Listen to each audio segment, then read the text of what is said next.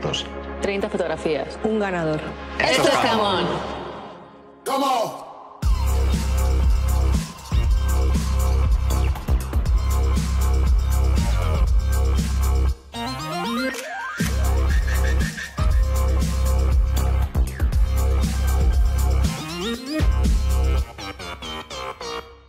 Escúchame, rencorosa, lo que pasó entre nosotros no lo tienes que llevar después de 35 años, ¿entiendes? Eso pasó hace 47 años. Es que ya está bien, por favor.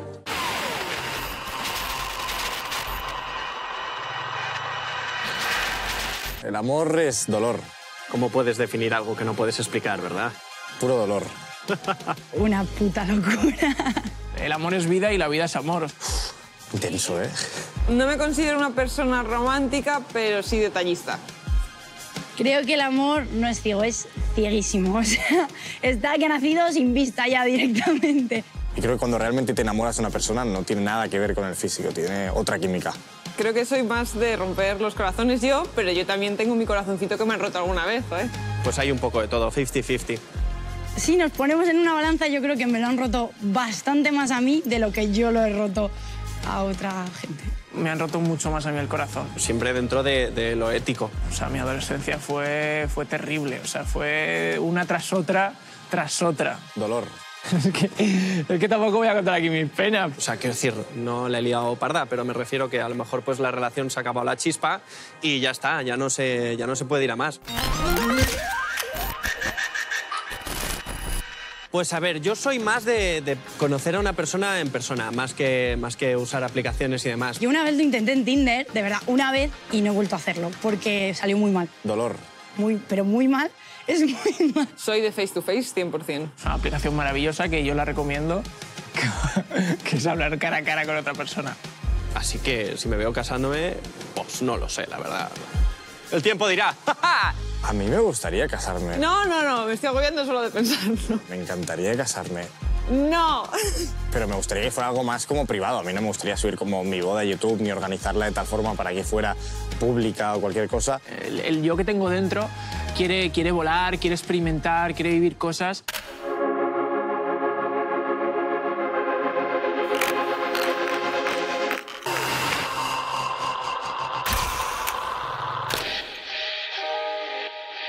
Relaciono el metro con el hashtag love porque creo que es algo cotidiano, tal y como el amor también es cotidiano.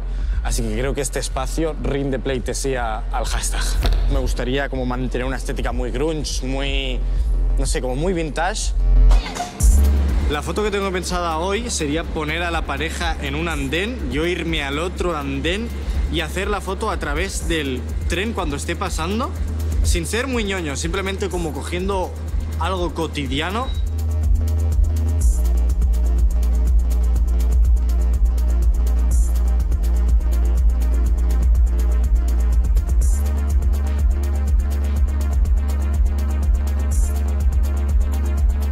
Me gustaría que el jurado tuviera en cuenta que el tren pasa cada 6 minutos, así que el tiempo para hacer las fotos era cortito.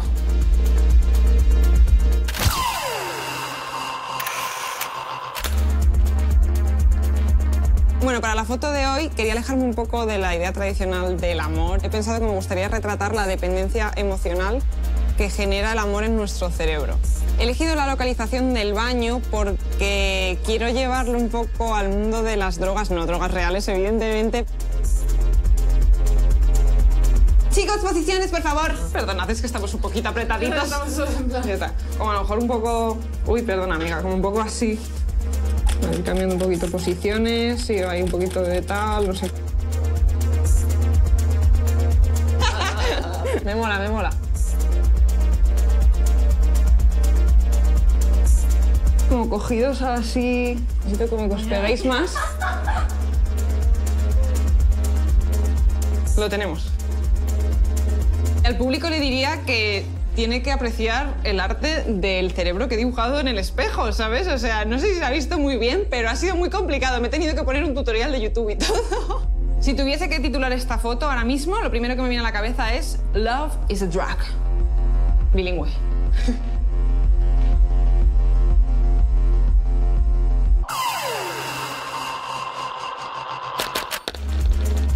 Pues bueno, bueno, como ya viene siendo una línea habitual, esto va a ser totalmente improvisado. Estamos aquí en la zona de Malasaña, Tribunal, en Madrid, una zona preciosa por la mañana, así que esperemos encontrar a un señor mayor que nos dé su aprobación para participar en este precioso proyecto. Estoy viendo un señor mayor que además va con su mujer. Pasa que ha desaparecido el hombre, no sé si se habrá metido en el seto también. ¡Que se me van! Ah, no, tranquilidad, tranquilidad, tranquilidad. Le explico un poco, es una temática del amor, ¿vale? No sé si esa mujer es su mujer. No, no es mi mujer. ¿No? No. ¿Tiene mujer? No. Tengo marido. Ah, marido, maravilloso. Estoy intentando reflejar el amor duradero, el amor para toda la vida, el amor que aunque, aunque la otra persona ya no esté, esté. Me hubiese gustado pues, llevarme a José Antonio, ¿no? por aquí, por el barrio de Malasaña y hacerle 800.000 fotos porque era un señor maravilloso, exdirector de la Zarzuela, ojo al dato. Pero estoy muy contento. Me gustaría que el jurado, pues eso, tuviese en cuenta también esa pizca de suerte que se tiene cuando se hace este tipo de foto.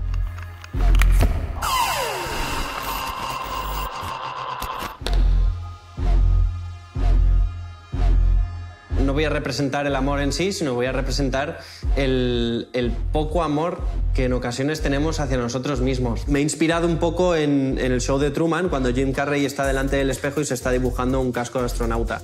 Lo que yo quiero hacer es como la foto como detrás del espejo, ¿no? Detrás del espejo y está él rascándose, o sea, rayándose lo que sería su mirada, como que no le gusta lo que hay delante y se tacha.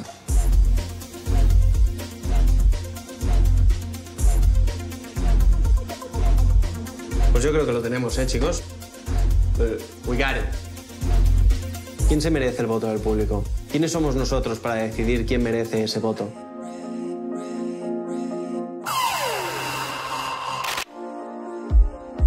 Pues hoy tengo pensado hacer la foto del amor y tenía pensado hacerlo con dos modelos, chico-chico o chica-chica, porque estoy un poco harta del prototipo de siempre el amor entre chico y chica y ya está, ¿por qué no? Las dificultades técnicas de esta foto yo creo que van a ser, pues para empezar que me he quedado sin una modelo, tenía dos y ahora tengo solo una, así que una de las dos modelos voy a tener que ser yo. Bueno, pues estamos aquí con Evita. Ya nos ha ayudado con otras fotitos, ya la conocéis, pero bueno, es que es maravillosa. Vale, tía. Vale, entonces, hemos dicho que nos tenemos que colocar como así. Buah, tía, es que me da todo el sol a mí en la cara y me hace una luz terrible, aparte de que no veo nada. Vale, acércate. No, acércate. ¿Hacia acá? Ahí, sí, eso es, vale.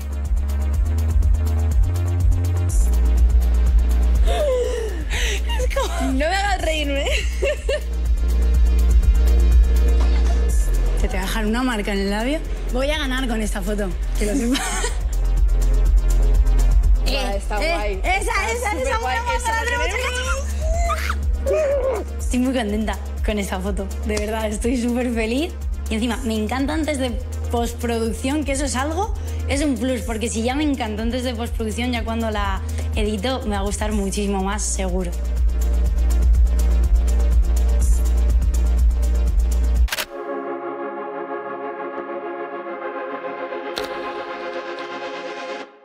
¿Cómo?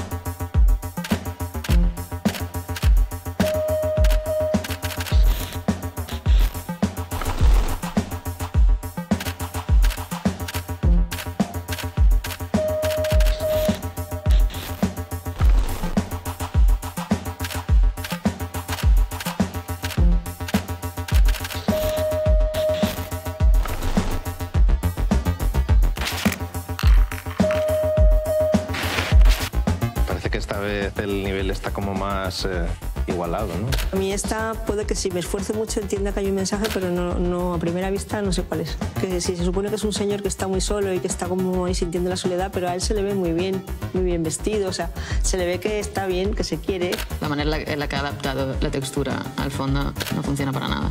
Y mezclar cosas en blanco y negro con cosas en color, en mi opinión, lo tienes que hacer muy bien como para que quede bien. Pareja que casi hace la figura de un corazón y el tiempo pasa, ¿no? Como consigue sintetizar mucho en una imagen. Y esta tiene como un sobreexceso de operaciones, de cosas que pasan que hacen que, bueno, que al final se te escape el tema, ¿no? A mí esta me parece que tiene demasiada información y que el tema de, o sea, lo del cerebro ahí puede parecer que es hasta un graffiti. Si lo veis claro, sí. Esta técnicamente me parece que está muy bien también.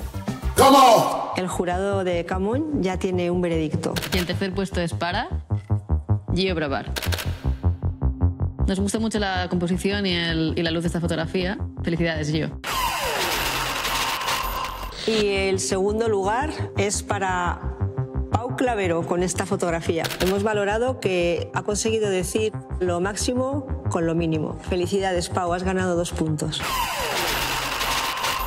La fotografía ganadora es para Antón Lofer, por esta magnífica foto, que es muy interesante por su calidad técnica. Muchas felicidades, Antón. Has ganado 3 puntos y ya nos vamos al último programa. El próximo programa es el último y por ser el último las puntuaciones van a ser dobles. 2, 4 y 6 puntos para las mejores fotos. El último reto será mí. ¿Estáis preparados? Come on. 3 puntos, pues ahora sí que sí. Ahora pues vamos a celebrarlo. He perdido. Está claro que a los jueces no les gustó. Nos llevamos medalla de plata, esos podios, segundo puesto, está muy bien. O sea, el juez Nicanor es tío de Clavero, si no lo sabíais, pues ya lo sabéis. Y no estoy. Esto me ha bajado mucho la moral, ¿vale? Yo tengo que hacerlo mejor. Esto no puede ser. Bueno, no pasa nada. ¿Sabes qué pasa? Que voy a hacer la mejor foto, la última, me va a puntuar 3 puntos y el doble y voy a ganar el concurso. ¿Seguro que es un punto? No, pero no puede ser. O sea, yo creo que ha habido una equivocación. Un punto para Clavero, ¿no? Y nada, venga, hasta luego, fuera. Venga. Hay que reciclar, chicos. Esto no se puede hacer, ¿vale? Esto es una lección que os he dado.